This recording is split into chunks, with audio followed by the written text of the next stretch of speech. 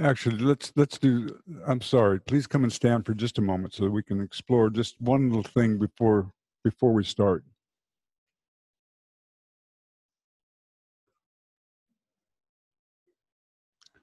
So imagine that you're reaching up to a light bulb to your up to the right, and so you watch how it is that you reach up to the light bulb, and you think that you're. So you move to stand on your right leg, and you listen to if you're going to stand on your right leg and to have the power to reach up. In what direction does your leg turn as you reach up? Where do you find the support in your foot? It's over your right leg. It's not your left, just your right leg. And you don't have to step up. It's just, that's it. And you just watch. Now you can see that it's not only just your right leg that you're reaching up with. If you pay close attention, you realize that in order to keep this power of reaching up, that something takes place in your left leg as well.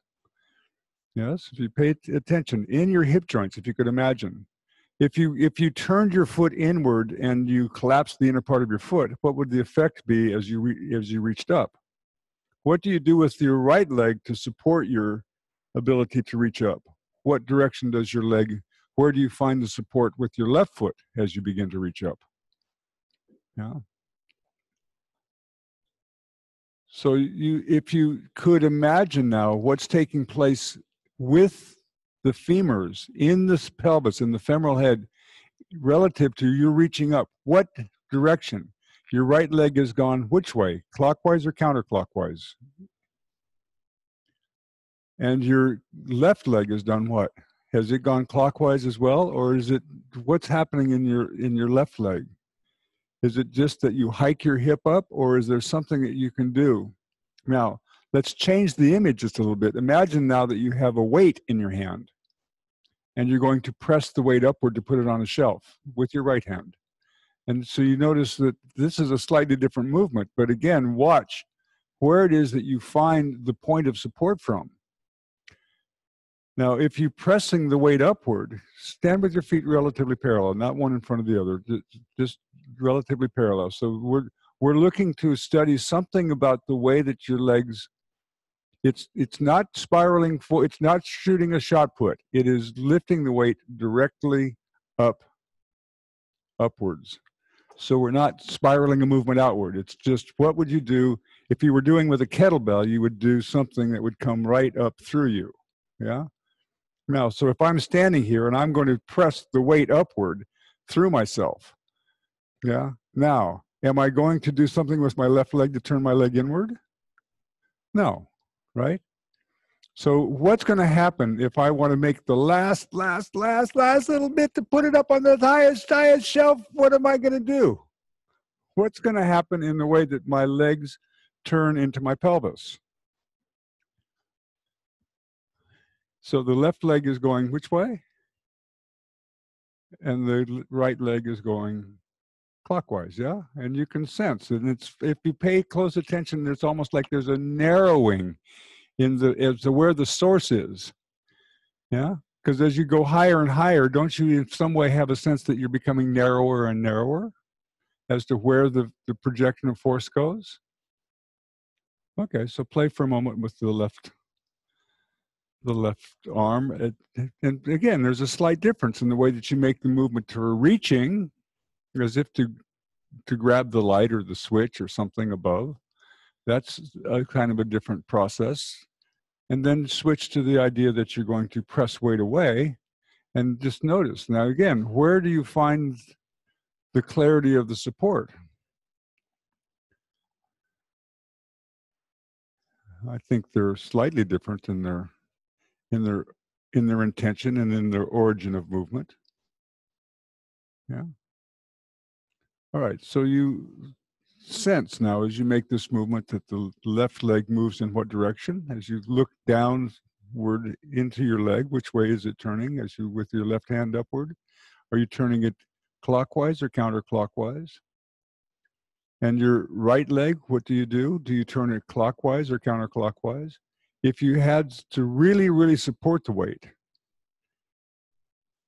the more that you would have to support, the more you would have to actually turn one clockwise and one counterclockwise in the way that the femoral head would come into the acetabulum. Yeah. We did this exact same thing when we slid your knees up a little bit, and we rolled your head forward and lifted your shoulders, and then we lifted your pelvis, and then when you lifted your pelvis, you made the movement to slide up the table. Yeah. What direction? If you're going to slide as you did up the floor like you did, what's going to happen in the way that your femurs turn into your pelvis to provide you the lift through yourself and the press through yourself? Yeah. So we can take a moment and imagine this. All right. So please come and lie on your back now.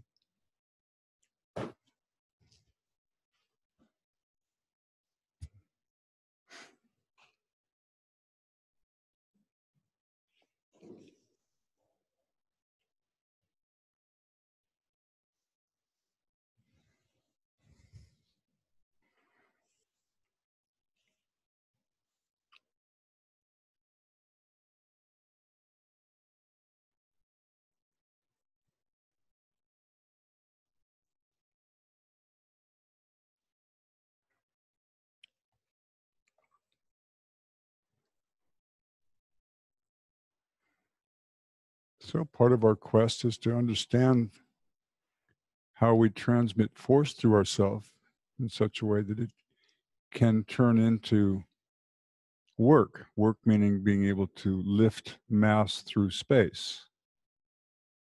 Yeah. All right. So please stand your left foot for a moment.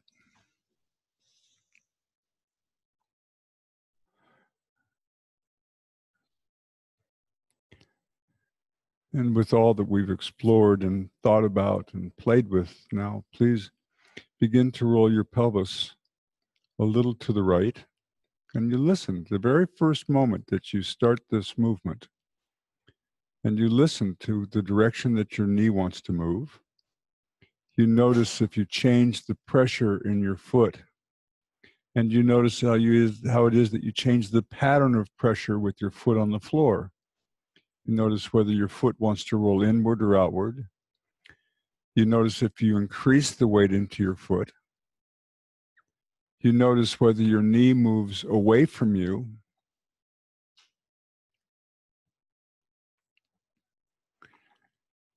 And this sensation that we've been playing with of finding where the arch, the lateral arch of your foot,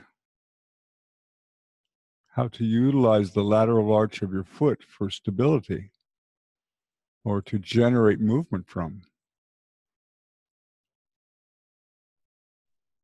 So please now make the movement in such a way that as you make the movement, that your knee neither moves inward or outwards, that you find somehow to place your lower leg and your foot under your knee so that your knee neither moves inwards or outwards.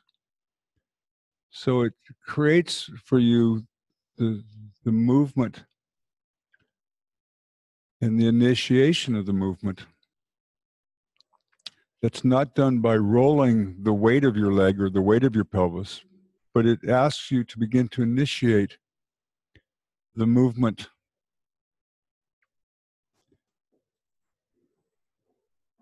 in some manner that's related to how you lift your pelvis. And we've played with this. We looked at different people making this movement and started to see how on one side they made the movement one way and now on the other side they made the movement the other way. And for the moment, please, again, explore if there was a pressure plate under your foot, under your left foot. How would you make this movement in such a way that you don't increase the pressure? It involves a very particular way in which the femoral head begins to engage in your pelvis, in the hip joint, so that you have the sense that you're lifting away from the solidity of the way that your foot is in contact with the floor. And for the moment, you can bring your left arm long overhead and use this as a way, your right arm, I'm sorry. Your right arm overhead and make this movement into the process of lengthening yourself, if you will, as if to reach upwards or as if to push something upwards. If you were going to push a weight away, it wouldn't make sense to push the weight away and have your knee go over your foot. It would mean that if you're going to truly push the weight away, then you would continue to come away from the ground and push it away. And can you do this in a way that you make the movement without changing the pressure in your foot? And if you want to, then you can turn your head and eyes upwards so that you can see this movement. And the way that you can follow this movement, link by link, vertebra by vertebra, up and through your spine, it creates a long arc in your back to make this movement, so that as you make the movement, the rolling of your pelvis begins to lead to a lifting of your chest away, upwards and away, as you turn to look upwards, keeping more or less your knee directed to the ceiling.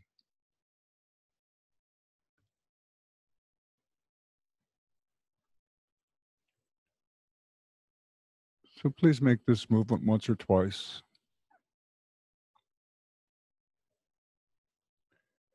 And it's an interesting thing. We talk all the time about spreading the force evenly throughout the whole of ourselves.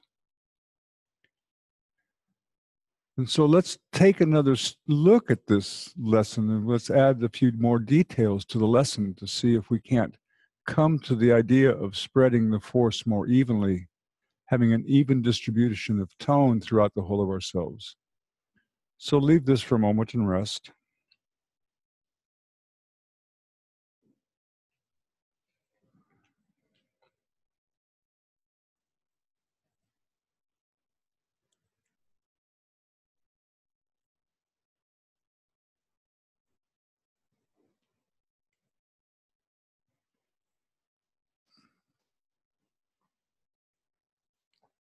Please stand your foot again.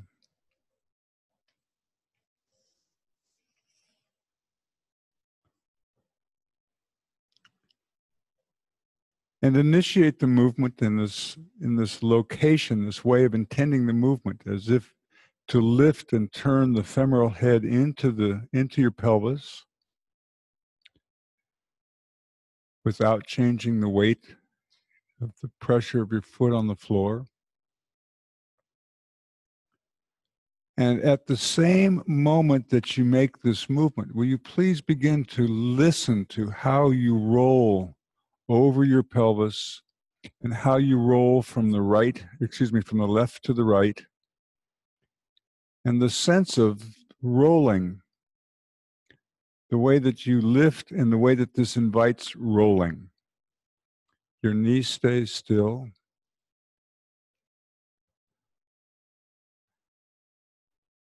And now will you please change the movement just slightly, that as you make the movement, you make a correlative movement, the same movement in a sense. You invite your right femur, the upper part of your right femur, to turn into your pelvis at exactly the same moment that you have the sense of your left femur turning into your pelvis.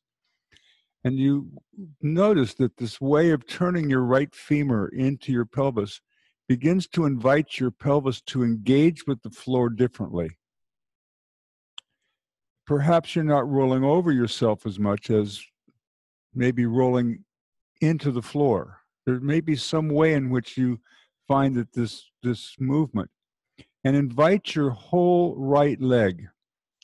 So it means that your femoral head turns in, but your right thigh joins the floor, the outer right knee, the way that your right calf and the way that your right heel and foot participate as you make the movement with your left, so that you invite the tone to increase and spread in such a way that you sense both legs engaged. And notice now the sense of solidity that you have in the way that you make this movement.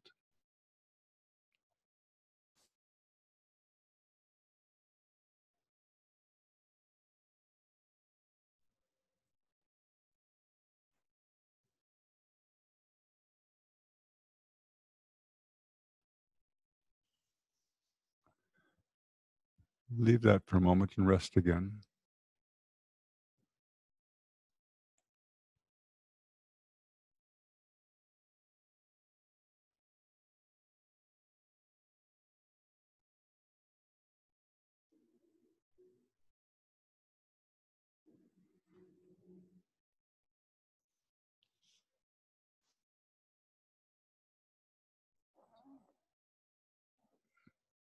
And stand your left leg again, please.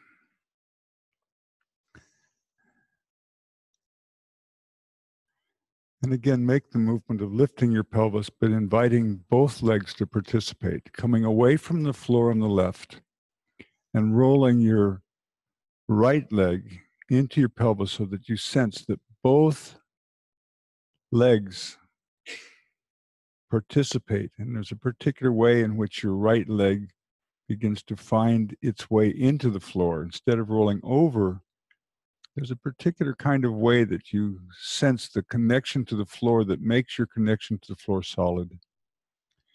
And as you make this movement with both legs and having this connection with your pelvis, can you tell me what is it that's taking place with your upper left arm in relationship to the floor? The way that your left hand and left elbow, the way that you make the movement. Because there's a way in which, if you pay close attention, if you roll your arm one way, it makes your torso heavy to move. But if you roll your arm and connect it to the floor in another way, you can start to find that there's a turning movement that supports the activity of your shoulder and supports the activity of you turning, so that you can initiate or you can activate this movement in such a way so that as you make the movement with both legs, you can begin to find this connection to the floor with your left arm, your upper left arm, your elbow, your hand. You can watch what happens to you if you roll your hand inwardly as you make the movement, which invites your shoulder to roll forward, as opposed to inviting the movement of your arm to roll slightly outwardly. It's not to slide your hand, it's to actually find the purchase in the floor in such a way that as you make the movement, the humeral head changes its position in the shoulder and invites a particular kind of strength and activity as you make the movement. In other words, you would make it in such a way that it would be even more difficult for you to be rolled over. If someone tried to roll you back and you had this purchase, you had this connection with the floor. So turn on all three now. Turn on this connection with your elbows, turn on this connection. Now, and it's also interesting, if you pay attention, there's a way in which your head is engaged with the floor. You can make this movement, again, with your arm upward, or you can make it with your arm downward, your right arm. It's up to you. You can play with it. But how does your head become a part of the connection to the floor that makes it so that this movement becomes even more evenly tonified? Does your head just fall over, or is there a way in which the connection with your head is a part of the movement?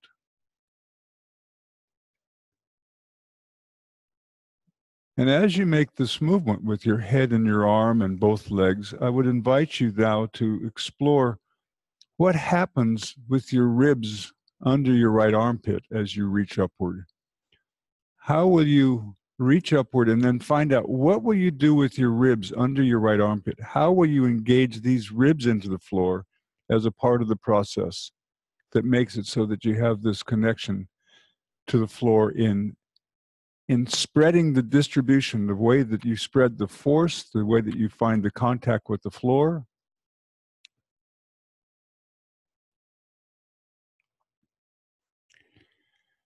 And now for a moment, initiate this movement, this pattern of the movement in different ways. Please initiate this movement from under your right armpit. Make it so that under your right armpit, you engage the floor in such a way that it invites your pelvis to lift. It invites you to engage your right hip and your left hip, and it invites you to engage your head and your left elbow and your left hand. And raise and lower yourself with the initiation of under your right armpit.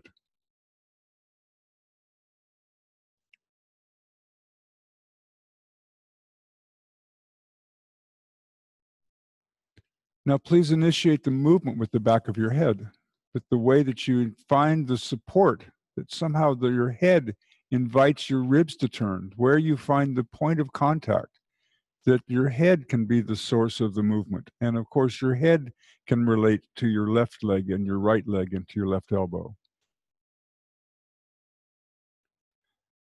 And please raise and lower yourself based on what you do with your left arm, how you find the connection to the floor to make the initial movement of this lifting and turning that invites. As this movement begins to take place, you can see that everything else can participate and follow.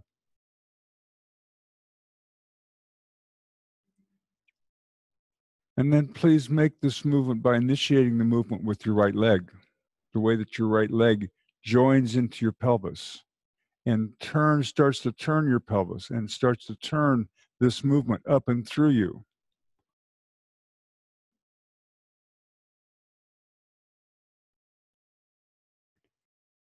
And then please make this movement so that you distribute the tone evenly through the whole of yourself, that every part of yourself participates in the movement. And as you make the movement, you could slide your hand from downward to upward, or you can keep your hand upward, but you can sense how it is that you engage the whole of yourself for lengthening or for pushing. Yeah.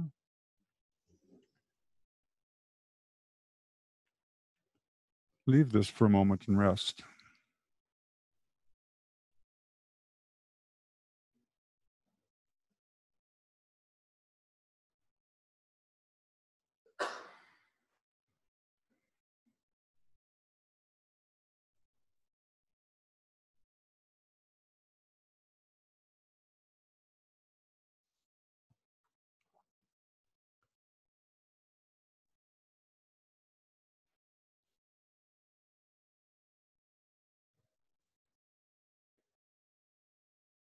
Now, we've made this movement in a particular way. If you'll look up for a moment. If you look up for a moment, we've made this movement in such a way that more or less the grand trochanter, the upper part of the thigh from the outside turned up and in, yes? For the most part, you have the sense of it turning up and in. I want to invite you now to look at the inner part of the thigh, and you'll see that there's now the lesser trochanter. So at first, we find within ourselves what is most clear. It's easy for me to take my hand and take my grand trochanter and to turn myself up and in, to have the sense that I'm turning up and in, isn't there? It's not so easy to reach into the inner part of my thigh, and it's certainly not possible for us in our practice to reach into the inner part of a person's thigh and hold the lesser trochanter. But the lesser trochanter is the attachment for major muscle group, the psoas, but the psoas comes exactly over the top of the femoral head. And if we take this movement and we turn, instead of having the idea that we turn from the outside, but we actually make this movement that we turn this movement up and in from the inside, so that you invite the turning instead of from out here in, that you play with the idea of what it's like to turn the movement up and into the more central line with yourself. The top of the femur rests, as we've shown you, directly under the line of the sacrum, where the sacrum and the pelvis join each other. Yeah. So then you're actually turning this right into the most central point for yourself. So now, please, with your right leg, or excuse me, your left leg, please make the movement now. So one time, you make it as if you're turning from the outside up and in, and the next time, make the movement as if you're turning from the inside up and in. It's an interesting sensation when you start to make these distinctions as to how you engage the rotational capability.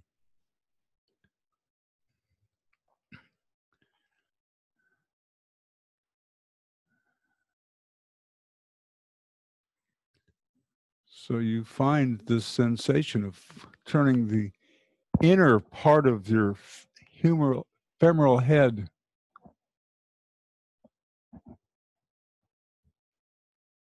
and at the same time do the same with your left leg. Your left leg and your right leg, I'm sorry. So your left leg is standing and you keep finding this, you find the inner sensation and you find the inner sensation with your right leg as well.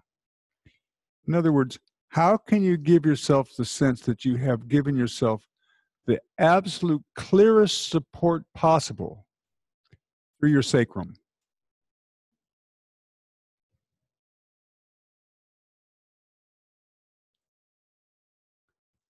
The clearest support possible, that when you make the movement, you sense that your pelvis and the lifting that you're making provides you with an absolute clear sense of support through your sacrum and a projection from your sacrum up through your spine, like your spine begins to move and pass through you like a piston.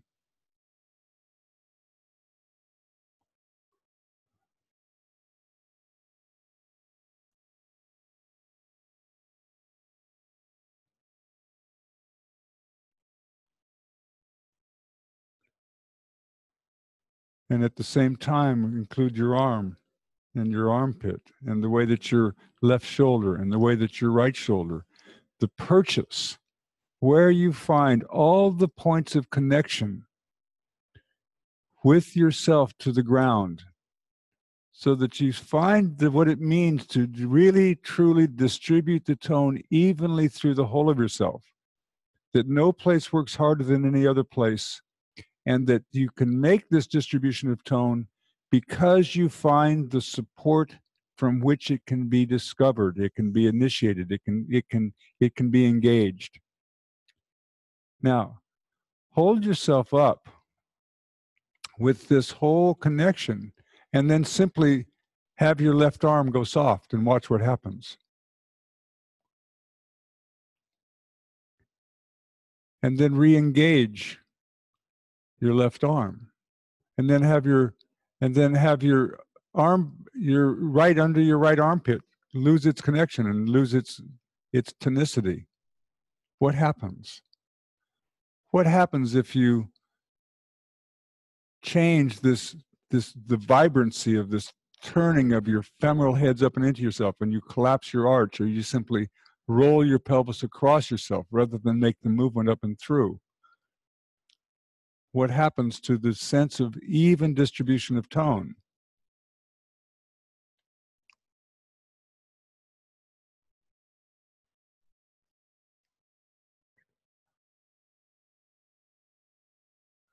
All right. Please leave that and rest for a moment.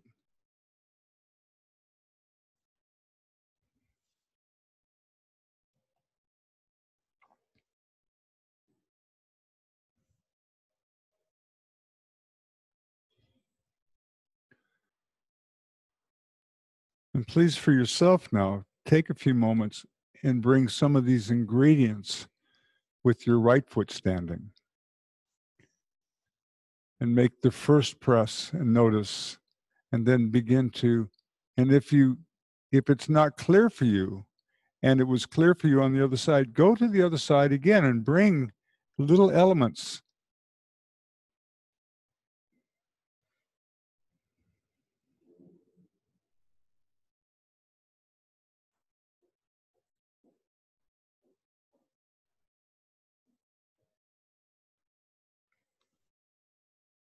And again, one of the things that we talked about is how this movement for most people is asymmetrical, that it takes a moment.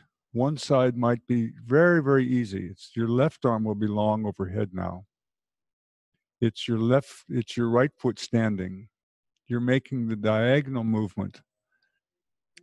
It's not really a diagonal, isn't it? It's more of a spinal twist, isn't it? There's a twisting movement that takes place.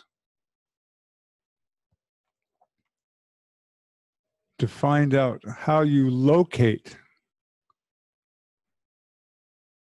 and how many elements have we explored? We started in the very beginning with the notion of lifting and even beginning to make the distinction between pushing.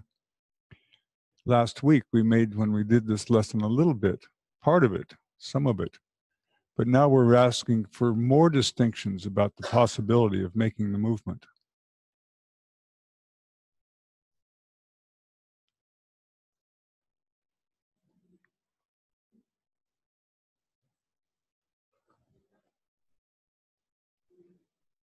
So it's your right leg. And you can experiment with the turning the outer thigh up and in, or turning the inner thigh up and in. And then it's the engagement of your left leg. And of course, as you bring your left leg into the scene, whether you roll across yourself or whether there's a way in which your left leg begins to engage the floor, that it's sort of like, it's almost like your leg itself can roll you up. And you engage this movement. The inner part of your femoral head, the inner part of your femur, the lesser trochanter, or the image of the grand trochanter, the image that you can find of this relationship of where the femoral head engages your sacrum, and the way that you can find the evenness of support of both legs as you're making this movement to support your sacrum, so that it's not a shearing force across your sacrum, but a potent kind of activity.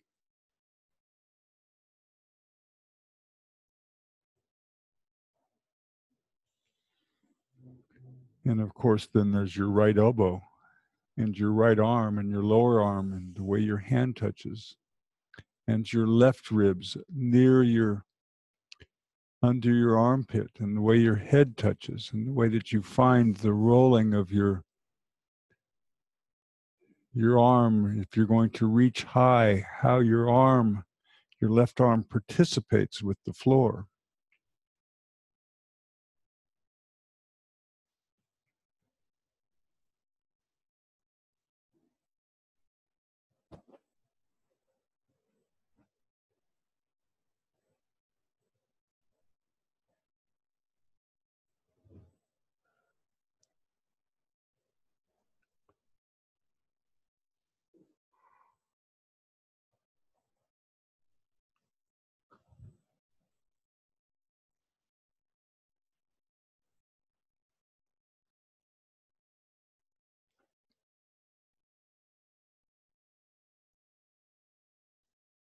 There's a difference between rolling over yourself and rolling into the floor to support the movement.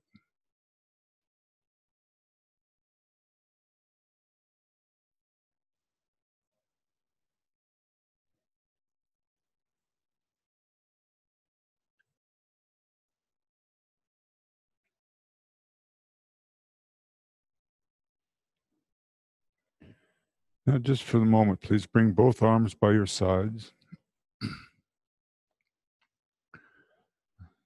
Rest for a moment, rest long.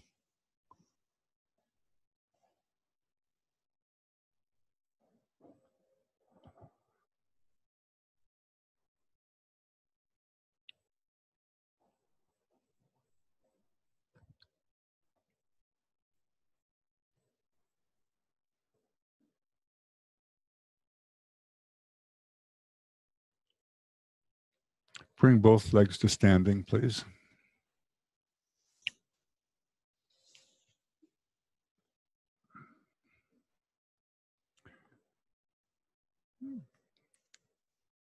Begin to lift your pelvis. And again, notice in the very beginning whether your knees want to come together. You notice whether your initial movement, your knees begin to go away.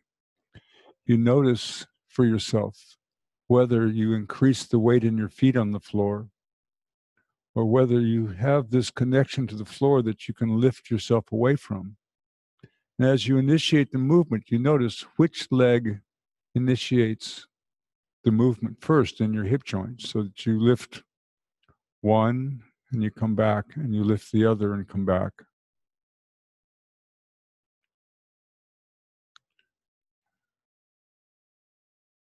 And you notice the difference, that if you're going to lift your pelvis in this way, you can wrap the outer thigh as if to bring it up into the pelvis and in, or you can begin to lift as if to bring the inner, the lesser trochanter, the inner part of your femoral head, as if to bring the line in a way from the edges of your feet, the potent point place that your feet stand, to have this movement lift.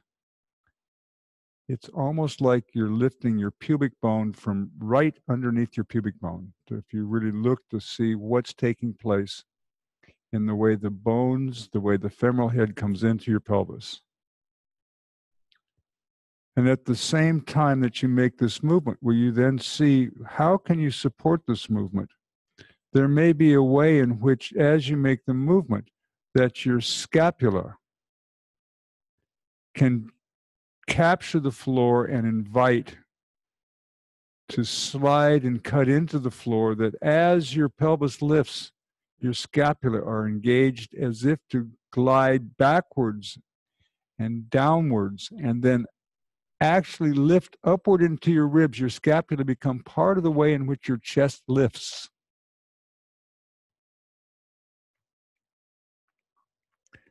And of course, with that, again, in what direction do your elbows move? Do you turn your elbows inwardly? Do you turn your hands inwardly? How do you find the spiraling movement? The spiraling movement in which you engage all of your extensors, engage yourself for lifting away from the floor.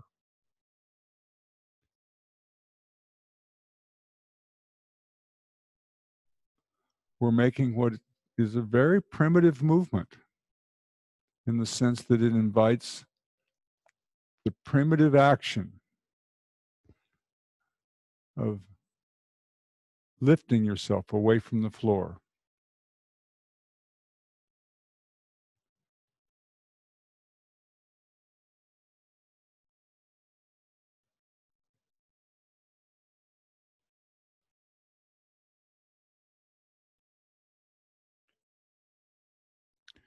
Now, once again, leave it for a moment and rest.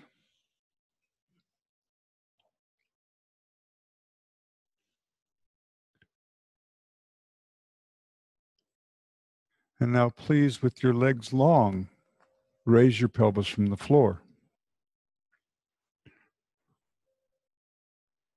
With your legs long, lift your pelvis from the floor. So it's not so much by bending your knees. It means that you have to find some process, some way in which, and clearly, are your toes going to come together or apart? In what direction will you find the points of support on your heels to make it possible to lift your pelvis from the floor, to arc up into what in yoga would be the fish pose, in one sense, yeah? If we took it to the next step and you were under your elbows and you could come up onto your head, and this would be the fish pose. And again, as you make the movement to lift your pelvis from the floor, again, notice which side. It may take several moments of making the movement for you to sense how to engage yourself enough that you can lift.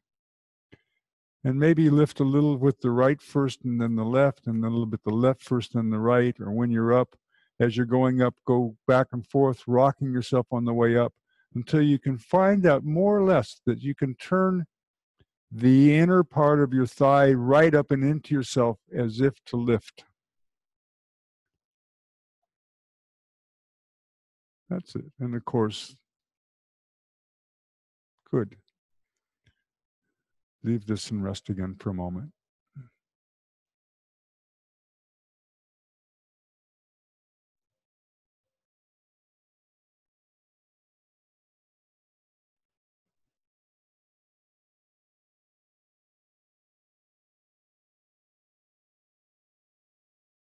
Now, please draw your heels to you just a little bit. And as you draw your heels, it means that your knees bend a little bit. It's not the frog movement. You can lift your knees more or less directly upwards a little bit.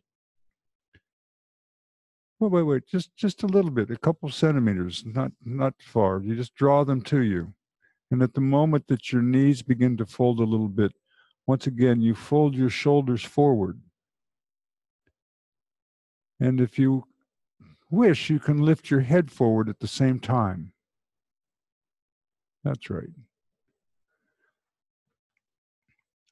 Now, please stand to your feet for a moment so that you can get the idea of something that's important. If I ask you to simply lift your head as if to look between your legs, how would you do it?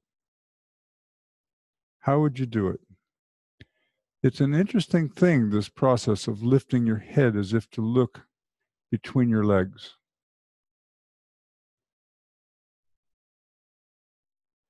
It means that for the most part, people lift their forehead and then they bring themselves forward. Now, just for the moment, just as a difference. Now, we have many different things that we do with this. You've all had the opportunity probably to put your hands on your sternum and to press your sternum downward as a part of lifting your head. Yes. And so there are different ways that you've been learned to bring your lower back toward the floor as you lift your head. Let's play with something just for a moment, just different. Imagine now that someone or you have your own hands underneath your own sit bones. And now imagine that at the moment that you're to lift your head, that someone presses or you press your own hands into your sit bones in such a way that it thrusts your spine like a piston up and through your head to drive your head forward. So instead of lifting your head from the front of yourself, it's more like you drive your head forward. So play for a moment with the idea of having this connection from your sit bones through your spine like a piston to drive your head forward.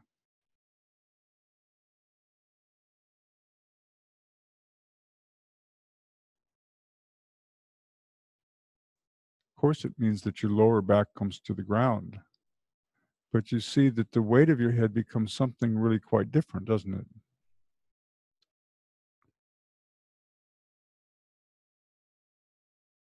Now, please, once again, lengthen your legs. And as you fold your knees a little bit, draw your heels to you a little bit, and as you bring your shoulder forward, find out how to make it so that you can lift your head forward at the same time, so that your spine becomes a piston that helps your head to lift forward. So it's not lifting the weight of your head, it's like you're driving the weight of your head forward. So you fold your knees, you fold your shoulders and lift your head. And then when you're folded and lifted, then please lift your pelvis. And as you lift your pelvis, your shoulders come back and down underneath yourself, and you drive your head again forward and, upward, so that you make this worm-like crawling movement that we made the other day, but you add other elements to it so that you can really, truly, the moment that your pelvis is lifted, then your shoulders drop back and down, your head drops back and down, and you use the lifting and driving of your pelvis upward and the connecting of your shoulders underneath like tractor tires or like a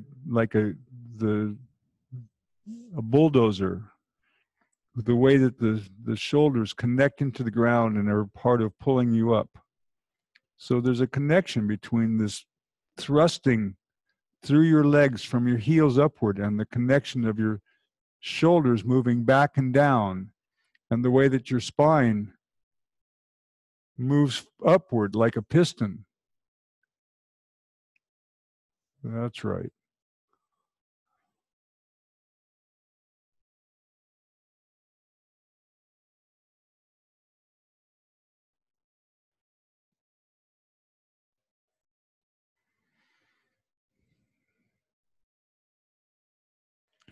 Now please leave this and stand your left foot. And please make the movement of lifting your pelvis now with all that you've come to know about the inner, the outer, the sense of your foot, without changing your knee, without changing the pressure. finding the ability to lift up and into yourself, the connection with your left arm, the connection with your right leg, the connection with, just see what it's like now to make the movement that we started with this morning, and see if there's not some difference in the ability to make the reference movement that we started with. Now, make this with a real pop. Pop! That's it. That's it. So you make this with a real popping movement. Pop!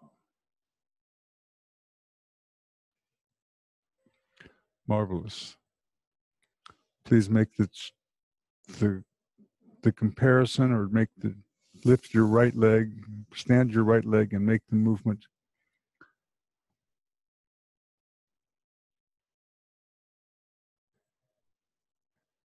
And you notice again whether you enter into the old world where your knee goes away and you roll your knee inward, or whether you have within yourself the ability to initiate the movement as you would like to initiate the movement, so that you give yourself the sensation of lifting yourself away from the floor.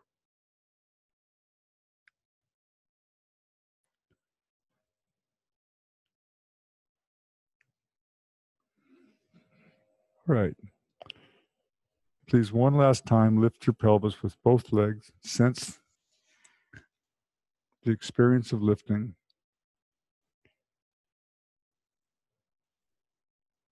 Find where your pelvis lifts too easily. Pay attention to your inner working knowledge of how to make this more and more successful, concrete, easy for yourself.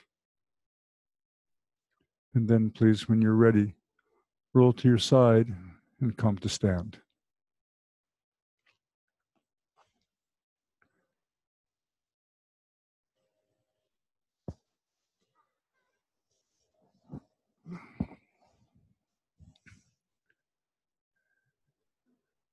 And when you're standing now, take a moment and sense your experience relative to the floor, the sense of the solidity with which you're standing over your legs, the sense of centrality,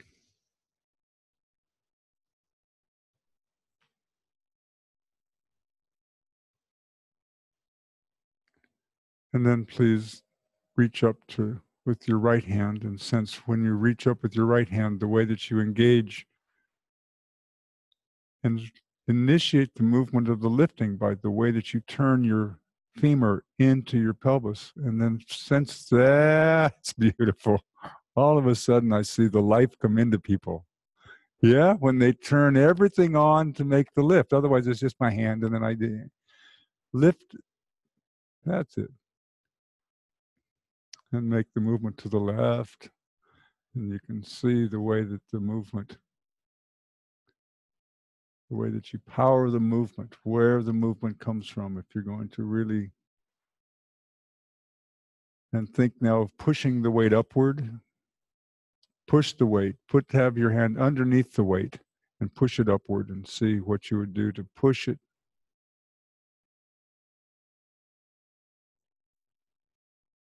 Very nice. Please leave it, and we'll pull the tables out so you can put the mats away and bring the tables out.